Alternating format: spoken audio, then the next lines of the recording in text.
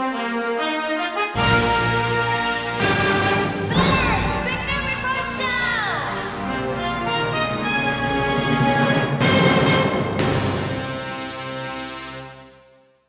Dreamcast is a console with a ton of history behind it. If I made a video games tidbits for every single bit of information out there, I'd be unable to focus on other bits of info. So this is a special episode where I tell all about that special console, the Dreamcast.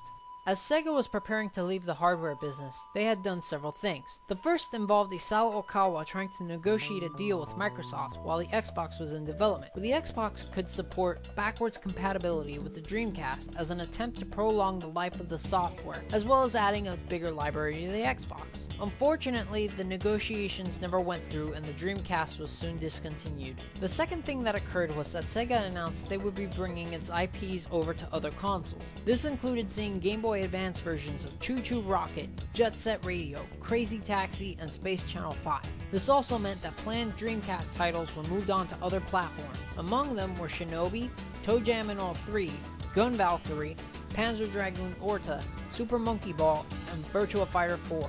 This also meant that games released on the Dreamcast would later see ports on the later consoles of its generation, such as Crazy Taxi, Grandia 2, Sonic Adventure 1 and 2, Space Channel 5 Parts 1 and 2, Phantasy Star Online, Power Stone 1 and 2, and Shenmue 2. Skies of Arcadia was originally planned to have a PS2 port, but was instead cancelled and given a port on the GameCube instead. Even today we're seeing ports of Dreamcast titles on current generation systems such as Rez, Ikaruga, Triggerheart Celica, Virtual On, Marvel vs. Capcom 2, Soul Calibur, Garo, Mark of the Wolves, and we'll soon be seeing Sonic Adventure and Crazy Taxi, with other titles that have yet to be revealed. Around 2006, Kuju Entertainment had created concept art for another installment in the Jet Set Radio series. Unfortunately, the idea never took off, as it would seem Sega had no interest in reviving the series. This also happened to be the same year where we would see the disastrous Sonic the Hedgehog title that was released on the Xbox 360. Though with Sega really wanting to change their image around with the amount of quality titles that they've been pouring out and their plans to release Dreamcast titles onto current generation consoles, perhaps now would be a better time to pitch an idea of this sort to Sega than it was 4 years ago. Now, one might also see it as Sega not wanting an outside source handling one of their own IPs, as Smilebit, the original development group behind Jet Set Radio, is defunct due to the Sega and Sammy merger. While Panzer Dragoon Orta wasn't in development by Team Andromeda, the previous Panzer Dragoon developers, it was still at least made up of members part of the original group. While rumors have constantly flown around that Skies of Arcadia would be seeing a sequel, dating back to the early mid-2000s, the original group behind the title have given Vice, Ica, and Fina each a cameo in their PlayStation 3 title Valkyria Chronicles, with Vice and Ica being recruitable characters. This is actually pretty similar to finding Cloud Strife and having him join you in Final Fantasy Tactics. Speaking of the end of the Dreamcast, in 2003 Sega had officially shut down virtually every server that supported online play for the Dreamcast, among them being the majorly popular Phantasy Star Online, which was the last to be shut down as Sega delayed shutting down the servers for that title. However, PSO's server shutdown only affected the North American region, as Europe and Japan got to enjoy PSO on the Dreamcast until 2007. Even with the massive shutdown, there are actually 3 titles that are still playable online officially due to the fact that Sega does not run their servers or simply has a different method for them to play online.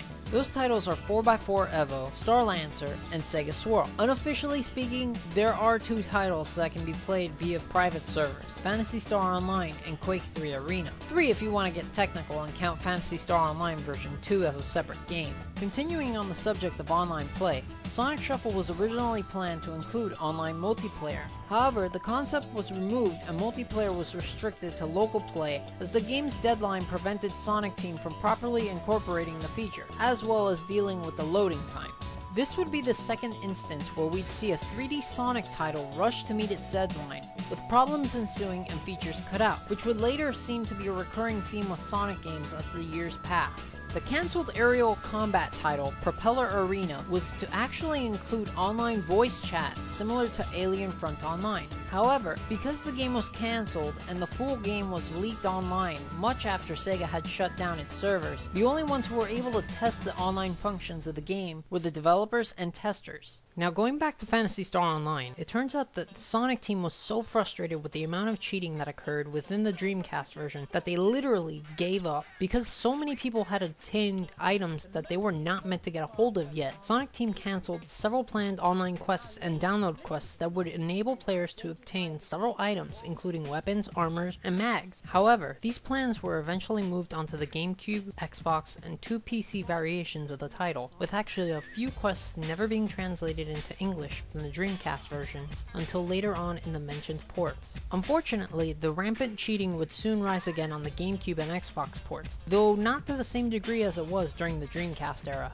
Another particular bit of info is that when Quake 3 Arena was playable online, Dreamcast users were able to play against PC users of the same game. The only problem being was that because PC gaming was transitioning into broadband connectivity, Dreamcast users were mainly stuck with being severely outclassed by users with the faster connection. While the Dreamcast did receive a broadband adapter and Quake 3 Arena was compatible with it, it would only come into play into the Dreamcast's life with a ridiculously low amount actually made available, making it one of the most expensive Dreamcast peripherals to obtain second-hand these days. But putting aside dial-up versus broadband, it's best to acknowledge the fact that this is possibly the first time we would get to see cross-platforming in the sense of PC gamers playing within the same games as console gamers online. This is something we would rarely see, even to this day, which seems to be just available on Final Fantasy XI and was available for PC and PS2 users of Phantasy Star Universe before the server shut down.